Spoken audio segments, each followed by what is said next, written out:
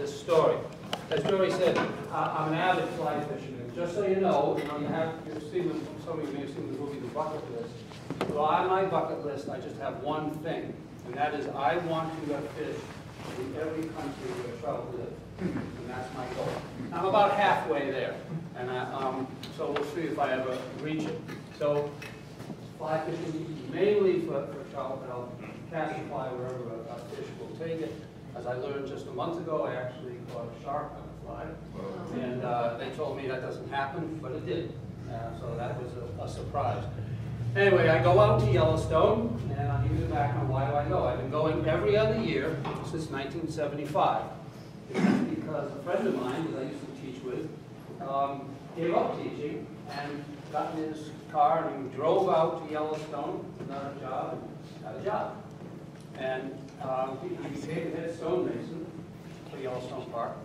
And then we all said, well, let's go bother him. And so my friends go out there. There's now just two of us that go. So the three of us go out, and because he works for the park, we get to back country ranger cabins after Labor Day. So we always go at the end of September. And then we just pack up our gear. We don't have to take tents. We don't have to take sleeping bags, cooking pots, all that stuff. That makes it great. And then we just take our fishing gear and hike in and hit the ranger cabins. And we travel for about 6 days. We usually do 2 to 3 ranger cabins over about a 30-mile area. And we fish the backcountry. And it's just been a wonderful experience. I wouldn't give it up for anything. So, long story, as an introduction, there was a problem that I learned about several years ago about lake trout in Yellowstone Lake, and that, I think I'll do this right, that's Yellowstone Lake, and there's other lakes in the area. And this one, so you know, we'll come back and talk about all of them. This is Heart Lake, this is Lewis Lake, this is Shoshone. So you know, right here, basically along this line is the Continental Divide, all right? One watershed versus another. This is the gigantic Yellowstone Lake, and Yellowstone Lake has some terms that people use to describe it. And this is the palm. These are the two arms. I don't know why they didn't get called fingers, but there's two arms, and there's the thumb. Okay? There's actually a small village there called West Thumb. All right? So those are the areas that you see. And over here, there's another little town, and it's a Park Service town. It's not where people live otherwise, and that's called Lake. All right. So that's it. But there's nothing else around here. Okay. Except a small few Park Service things. So this is Yellowstone Lake. And in 1994, I believe, was the date that will show up on one of my slides, a fisherman fishing in this lake caught a fish he couldn't identify. Prior to that, the main fish that was in there was cutthroat trout. And it was a phenomenal fishery. Caught a fish he didn't know about. Brought it in to be checked, and it was a lake trout. And this set off alarm bells throughout the park, because lake trout were not indigenous to Yellowstone Lake. So, now, which one do I push to move ahead? Go on the computer, Jen. Oh, I have to go to the computer? Yeah. All right, so that's the beginning. And I always have to show you my friends, because they're very important to me. And this is Red. He's the guy who works for the park. And this is where he lives in Yellowstone. That's his dog who goes everywhere with him. And that's my friend Tim who goes out there with me. And so this is the group that heads into the backcountry to go fishing. And poor Tim was also stuck with the lake trout trip I did. And you'll see why I say stuck in a minute. But anyway, the lake trout, for those of you who have fished them to go after, it's a wonderful game fish. Right here in Upper Saranac Lake, there's beautiful lake trout to catch. You can catch huge ones. And so it's a good fishery. But when it's in an area that it shouldn't be, as in Yellowstone, it's turned into a devastating invasive. And that's what I'm going to tell you about. It's not good. Okay, there's what the two look like. They look like the same size. They're not. The lake trout is much bigger usually. But the lake trout is here. Cutthroat here. They're easy to tell apart by their markings. And of course, the cut is famous for the cut under the operculum of the gill, the red slash. And you can spot them anywhere when you see them. So that's what they look like. You can see there's other distinguishing such as a square tail versus a fork tail, and the reticular pattern on their sides. The cutthroat trout, and there's one. I have to show you all the ones I caught. So there's a cutthroat. Now look at the size of that. That's caught, and I'll show you the stream I caught it in. The fishery in Yellowstone, for those who've been there, is just phenomenal. But the lake trout is a char, meaning that salvelinus is its genus. It lives in 45, it's preferred 45 to 55. You see the size that it gets normally, although the record is 70 pounds. Here's the difference that's important. They spawn in the fall on shoals. They're not a fluvial spawner. They don't go into the rivers to spawn. They spawn on shoals. The cutthroat trout is part of this Pacific salmon group. You know, they're not salmo by their classification. They're Oncorhynchus, the Clarkii, and there's an enormous number of subspecies of cuts and rainbows in this area.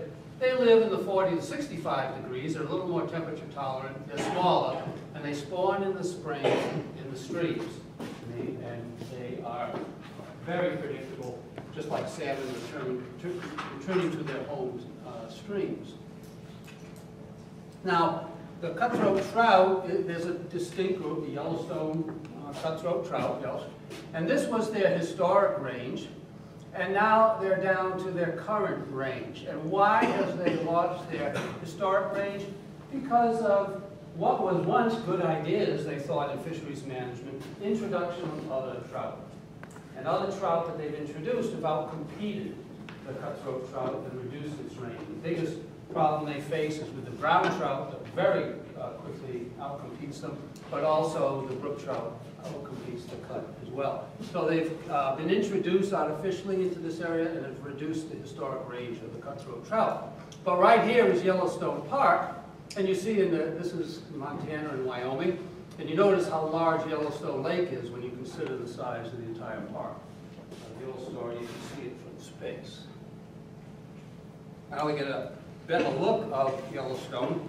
And someone asked me when I came in, is it in Wyoming? Yes, you know, it's 90% in Wyoming, with a small part here in Montana and along the western border, but basically entirely within the state of Wyoming.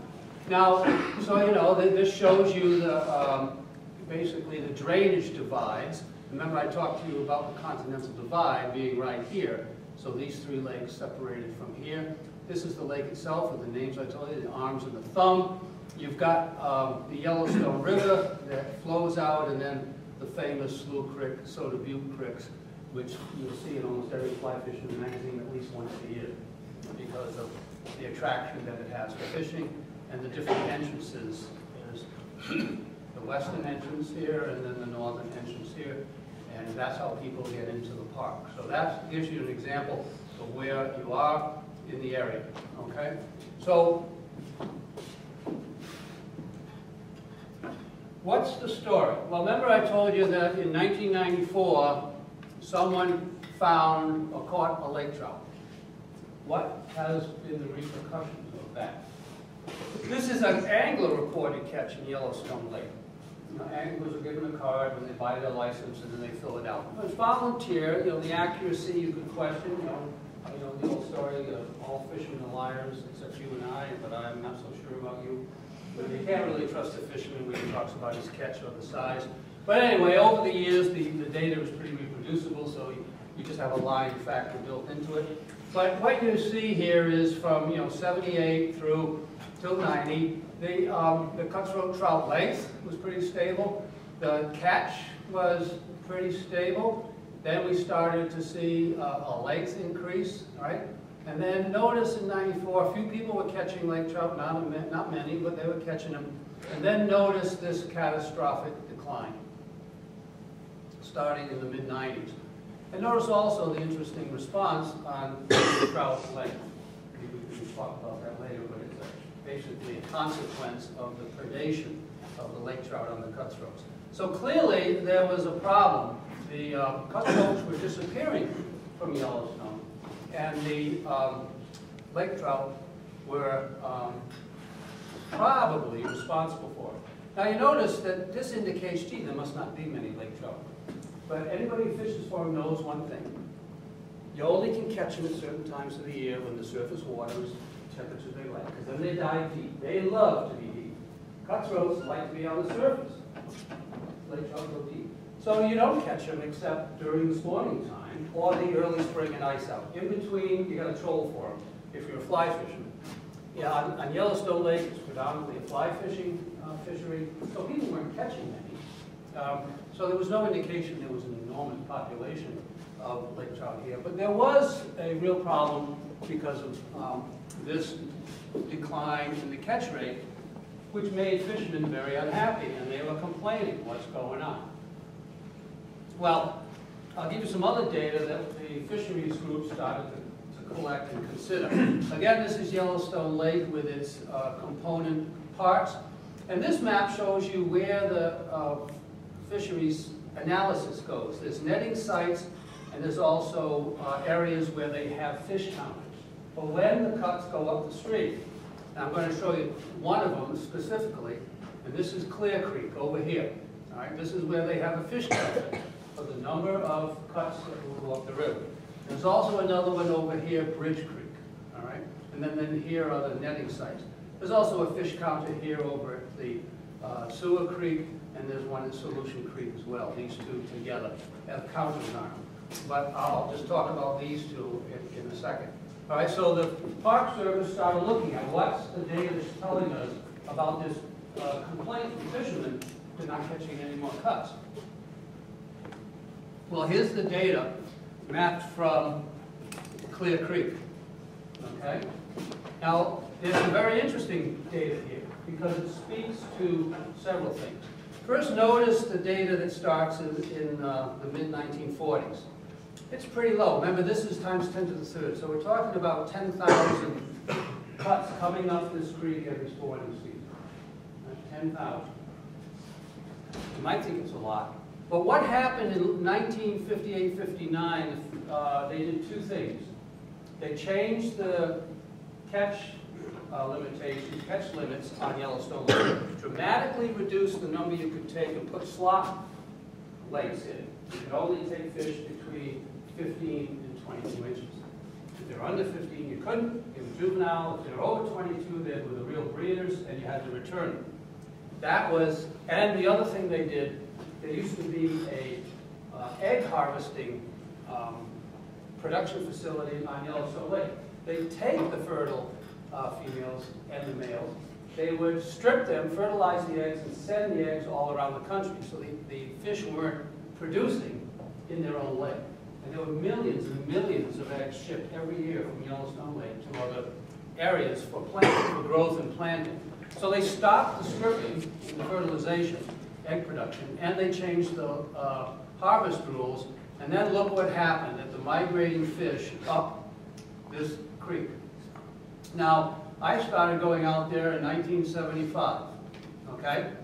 And look at that, we're up to 55,000, peaked one time at 70. But across this time frame, until 94, until 92 actually, the average number of fish that came up this creek was 43,000 every breeding season. But then, you'll see here, all of a sudden, it started to decline rapidly.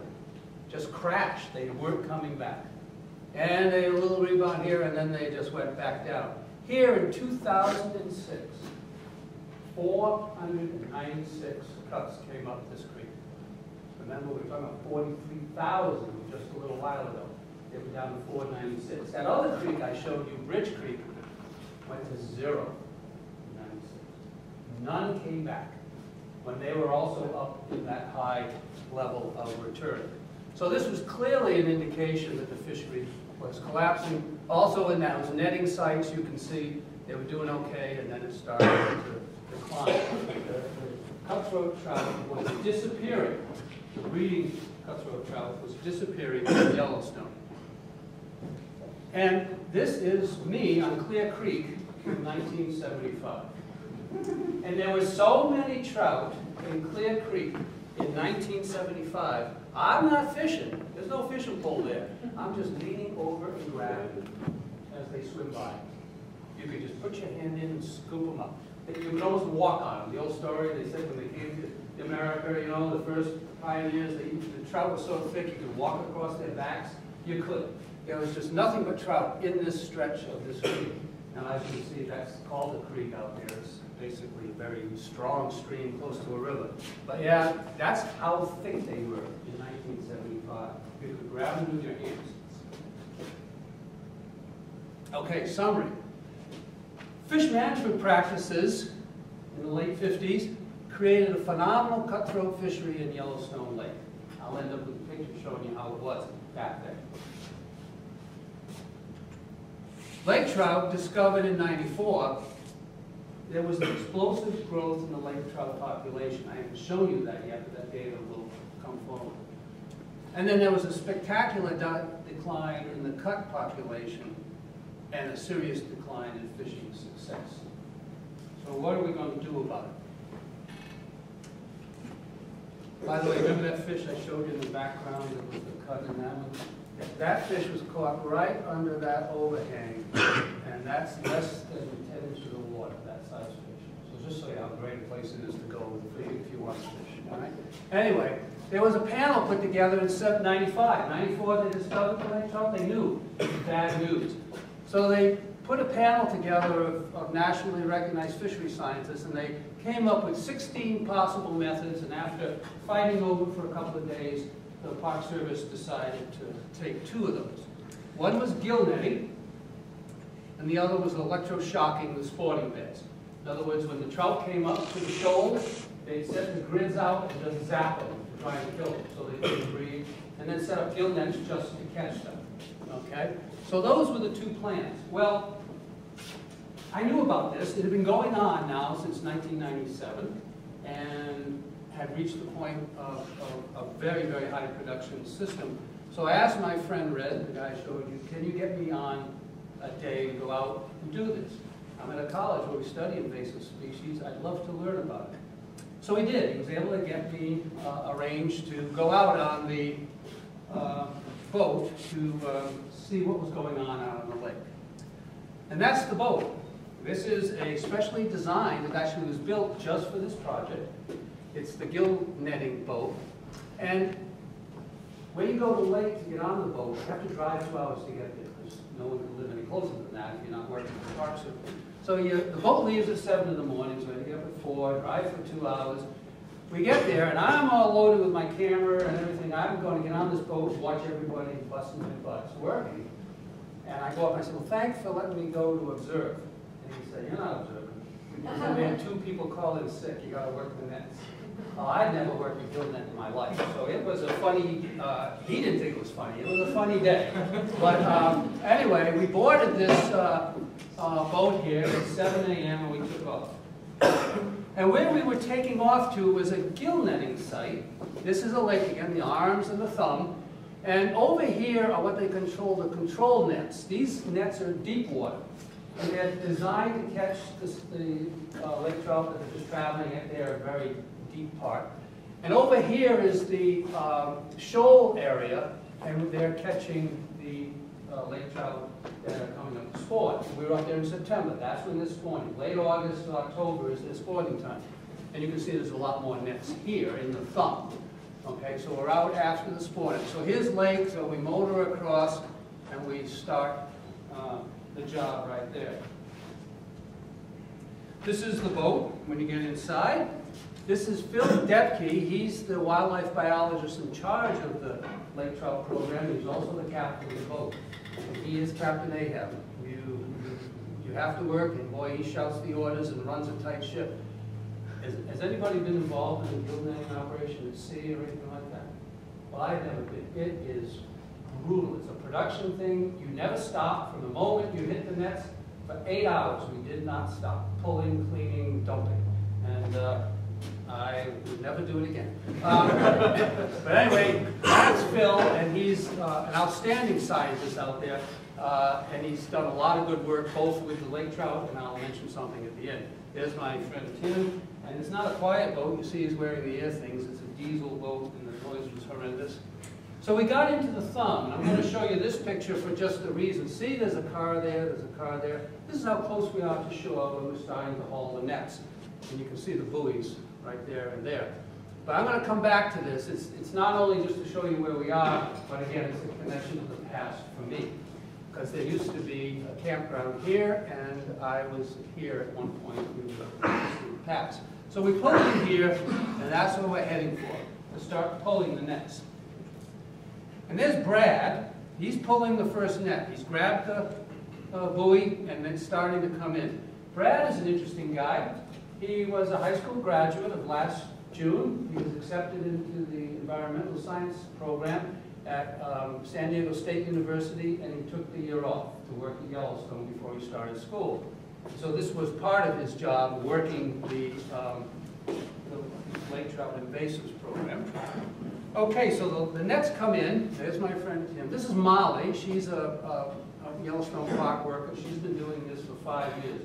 This woman is unbelievable. How she can pull those nets, get those fish out, and get them back in. She left me and Tim in the dust. She was unbelievable. This is Patrick. He's a retired policeman from Newport Beach, California. And he comes up and works this boat every year because he gets free housing. That's a great deal. He loves it. So anyway, the nets are coming in, all right, as Brad is pulled in. And you can't see it right now, but and I'm at this end, because I have to handle the net coming down the tray to get it ready to go right back out again. You can't wait. You got to get it ready. And what we're looking for in there, what they're pulling out are the trout that are in the gill nets. And there they are. You see? There's Molly's got a good sized one, Tim's got one here, Patrick's got another. And they just, this net's coming over and you pull in trout as fast as you can to keep it going. And then, as the net moves down the tray, you gotta, and now we've switched jobs, and I don't know if you can see, this net is just filled with trout. This net has to be put down into the catch basin and ready to be thrown out the back side. And now you're loading the net up, you got the buoys ready to go, and it's going out the back door. Again, non-stop production, like I said, 8 hours. And then you let it go out. Yeah, you let it go out. And while they're letting it go out, someone else goes to the trout that just came out of that net. And these are lake trout, and you notice the slit there. Every lake trout has to be slit to destroy its air bladder. Because what we're going to do at the end of the day is take all of the trout we took, right out to the middle of the lake, and we dump them in the lake. You don't keep them. The reason, I said, what's going on here? This is good fish you eat. They said, no, we've got to keep the protein balance in the lake. We're taking all these trout out, and we're going to upset up the ecosystem depending on this nutrient flow. So they dump them back into the lake. So look at that one right there. Yeah? So there's some amazing fish that we pull out. Then when we dump them, of course, the birds, the piscivorous birds, just love to follow this boat. And they come in and pick up, before they sink, what they can get. But I'm showing you this not because of that, because of these two white guys here, right there. White pelicans. They have a natural population of white pelicans in Yellowstone. And I'm going to show you that because, again, the world is so interconnected. I learned something brand new just a month ago. But anyway, here's the white pelicans, and they come in and diving after the fish we've thrown over. And this gives you an idea of the size of Yellowstone Lake. Okay, so what's happened here? Let's look at the top one here. The lake trout number. This is how they've been getting them by gill nets. Okay? And remember here they started after they had the meeting in 95, 96. And you notice they weren't very good, then they got better and they got better. This was basically scientific method. They've never done this before. No one had done this before. So they had to figure out where to put the nets, what was the mesh size. The first thing they did had the wrong mesh size, and they were catching as many cutthroat trout as they were lake trout. They wanted to do that, but that didn't solve it. So it took years to work out where to put the nets, what depth to put the nets, what's the mesh size, even the material that the net was made of, so that they would be more efficient at catching. And so over this time, they've become better and better at getting these lake trout out of here. All right? And The same thing happened down in here where they were looking at getting the spawn. This was the general control nets. This is the spawning lake trout. And they look at the numbers they were getting now. This is 10 to the 3, right? So they're getting lots and lots of spawning lake trout out. The good news was that the lake trout length was declining. The average lake trout in 1997 in Yellowstone was predicted to eat 41 cutthroat trout. An amazing predation of the trout. And as you reduce the size, that number that they eat per year drops, because they're not able to get as many of the bigger cuts. So that was also a key component, getting these sizes down as well as just getting them out of there. So anyway, what happened was that they were able to show that the gill netting program was being very, very effective at getting lake trout out of Yellowstone Lake. So it's a project that's ongoing. They do it every year, and it's going to continue because the good news is that the cutthroat trouts are now rebounding. Now to show you again, but the lake trout is a great game fish, and at the end of the day, Captain Ahab allowed me to pull out my fly rod and cast twice. And it just so happened that's the one I got on the second cast. And those are the ones you can catch during the spawning time in the summer. They're right on the surface, and you have a wonderful opportunity for catching fish. So, since they started the gill netting, approximately 500,000 lake trout have been killed. Phenomenal number have been taken out in this way. But the cost, up to 2009, because that's the data I had, is over $1 million. That's $1 million. That's your tax money, because it is the national park that's paying for this. So someone, somehow, lake trout got dumped into this lake, and it's cost the American people just $1 million. But here's the problem. As with most invasives, they'll never get rid of them. They'll never get to zero. It's going to go on forever. So the cost to us is never ending if we want to keep the cutthroat trout population in Yellowstone. Well, one of the questions that also came up, and I was very interested in because it was very good science, at the end of the day, okay, that's what we're faced with now, a continuing investment in harvesting lake trout so the cutthroat trout is not destroyed in Yellowstone Lake. Where did these lake trout come from? They've never been seen in Yellowstone Lake. They knew that. So how did they get into Yellowstone Lake? Well, if you look at the lake, you know, there's an outlet, and there are downstream lakes that also drain into the Yellowstone River that have lake trout in them. So someone would say, okay, well, you know, they swam up the river. Not that lake trout like to be in rivers, but, you know, well, they could have got up there this way. All right? Well, there's one reason why that wouldn't happen, and that's because of Yellowstone Falls, a natural fish barrier, the Grand Canyon of the Yellowstone. There it is, just a little bit down from the open outlet of Yellowstone Lake. And I don't think you'd see any fish swimming up that way. The other problem was, well, where else could they come from? Remember I mentioned, here's the Continental Divide. Here's Heart Lake, Lewis Lake, and Shoshone. Lewis Lake and Heart Lake, it turned out, have lake trout in them. Lewis Lake got their trout in lake trout in 1890, and Heart Lake got their lake trout in 1906, which was considered, you know, at that time the fisheries people said, oh, let's get some lake trout, we'll get more people to come fish for bigger fish. So there's been a sustained population in both of these lakes.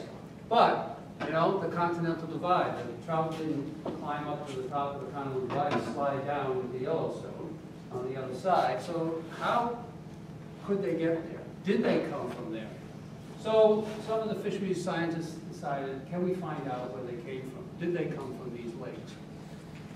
So what they did was they used the otolith that exists in the fish, that little balance organ. You have otoliths that allow you to understand where you are in, you know, the accelerating world that we're in. You keeps you balanced, it keeps you from knowing you're moving forward, whether you're upside down, right side up. And fish have these otoliths that are in here, and they're made of calcium carbonate, just like yours. But the difference with a fish otolith is it's like tree rings, and you can age the fish. Probably most of you know that. So here's a cross-section of an otolith, and you can see the annular rings that are in there. So first of all, you can tell how old the fish is, right? And these are small. See, there's 100 microns right there. But the other thing is they're calcium carbonate. Okay, so they take up a divalent cation. But just like any bone calcium carbonate structure that's made biologically, they don't discriminate. The cells that make it don't discriminate between divalents. If you've got another divalent in your bloodstream, you've got another divalent in the water that enters your bloodstream, you'll use it, and you'll put it into the otolith. So what you do is you find out there's another nice divalent, strontium, that it will be taken up into the otolith. And what you can get is a strontium-calcium ratio, and the way the fish puts it into the otolith is exactly correlated with the ratio that the two cations exist in the water that they live in. And this diagram shows that. Okay, so here's the strontium-calcium ratio for Lewis Lake, right? And there's the one for the fish from Lewis Lake. There's the next one from Heart Lake, and there's Yellowstone. So when you pull a fish from Yellowstone, you can find the ratio that matches what the water is. You can find it for Heart, and you can find it for Lewis.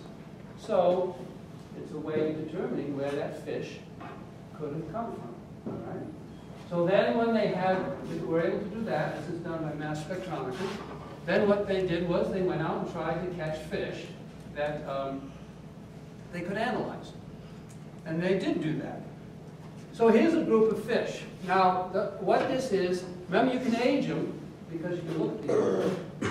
And then you can take a look at that, where that strontium-calcium ratio is, depending upon where that ring is, telling you how old it is. And you notice here's fish 1 at this ratio, boom, corresponding to 1989, because here we are at 97, 98. There was a change in the ratio. Here's another one. Boom, a change in the ratio corresponds to 1989. This is an interesting one. Came along, oops, it corresponds to 1996.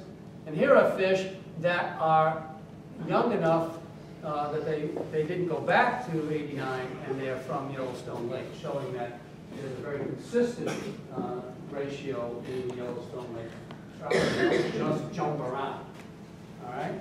So what this showed was there was at least some evidence that the lake trout were dumped in around 1989. Now there's a plus or minus on that, so within a couple of years. But that's what it indicates, that some lake trout got put into Yellowstone, or came to Yellowstone in 1989, and that calcium-strontium ratio is identical to the fish from Lewis Lake prior to that 89 date. So it was a nice bit of really good science, able to detect where these now invasive species have come from. They've come from Lewis Lake. How'd they get there? Well, no one knows that. And one of the interesting things I don't understand at all, I just read the most recent paper on it. When you think about it, they took out 500,000 so far. Right? Well, how many were dumped in? You could start with one male and one female, right? Someone brought 2 over and dumped them in. But of course, the population studies say you couldn't get that 400,000 with 2. Well, maybe they brought 4. Maybe they brought 10. Well, anyway, the scientists have looked at this, and the minimum number that needed to be dumped, and they come up with an exact number, who knows if it's exact, is 296. Had to be dumped into Yellowstone to have produced the explosion that they saw in the late 90s. So, to me, that's fascinating. They didn't swim there. There were 296 eagles picking up a lake trout, flying over, and then losing control of them and having them flop into the lake. You know, someone obviously took a very, very serious effort to pick up small lake trout fry, they were small, and haul them over the Continental Divide and dump them into Yellowstone Lake approximately in 1989. And that has led to this enormous effort and this enormous expense. So we know where they came from, we know when they came in, and we know we're stuck with them, and we're going to have to keep going after them. But there's also unintended consequences. And by the way, when we're hiking in the backcountry, see, that's a nice grizzly paw print.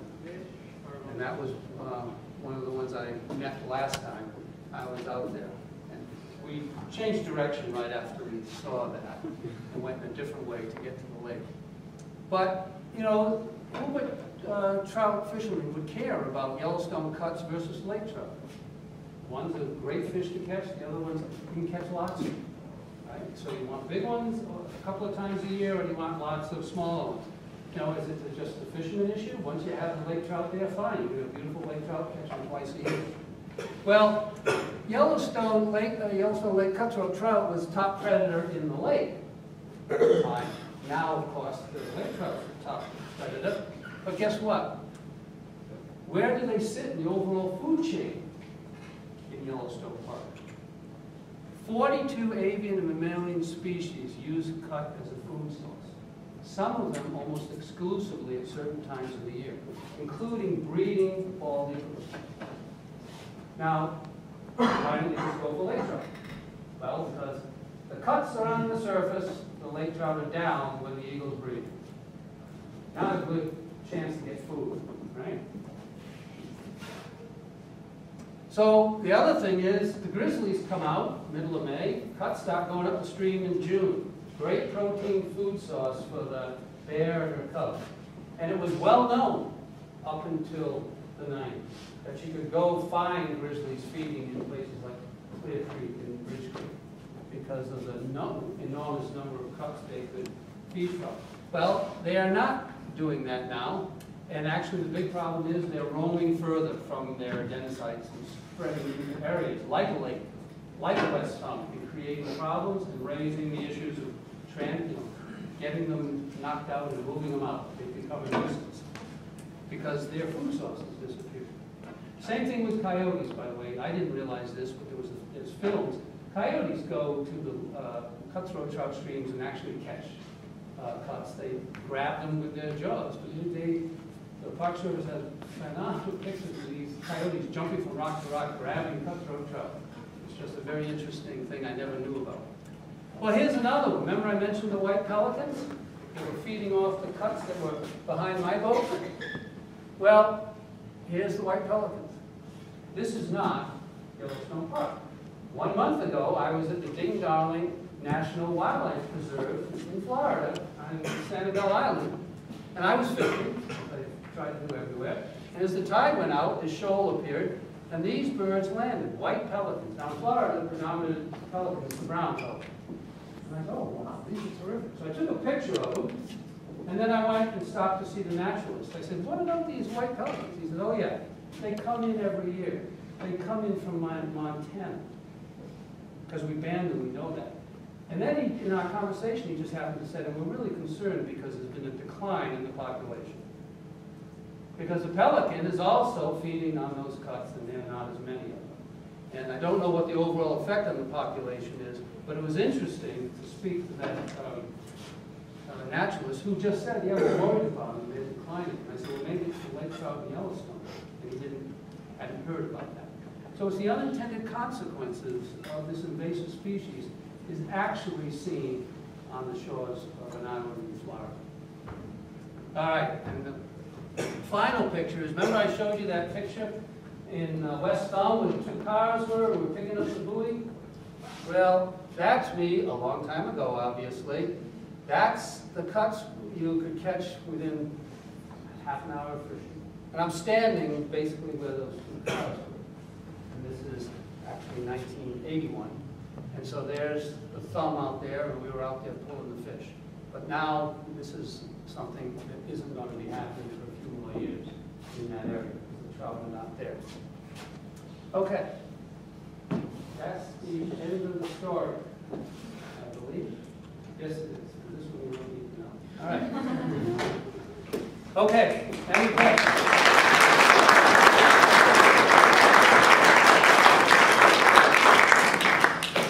Yes. John, I don't think you showed it, but do they know that the cuts are coming back? Have they seen a change in their population? Yeah, for the last 3, well, here's not coming back. The netting numbers have been stable for 3 years and have not declined, but they haven't grown. So they're stable. And the return to Clear Creek has not started yet because they have to be breeding age. So there's probably a delay before they start to see that. But yes, at least for 3 years now, the netting sites have been constant in the netting they've been Are getting. they getting bigger? I don't know that. I don't know that.